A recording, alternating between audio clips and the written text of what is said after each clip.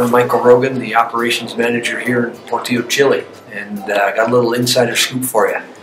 We come down from the States, and everybody wants to continue their normal routine and have dinner at 6:30, 7 o'clock. Well, here in Latin America and in Chile, it's just not the case. We have two turns for dinner. We have a seating at 8 o'clock and then a seating at about 9:15, depending on how the first turn sits.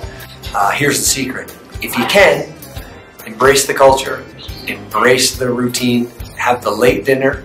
If you got a family and you really need to eat early, find Juan Besa or Felipe Lopez and introduce yourself to them so that you can get the early dinner. If not, take that second turn, relax, have a nice later dinner, go from there to the bar, from there to the disco, then you can wake up a little bit later and fit right into the routine of the day-to-day life here in Portillo.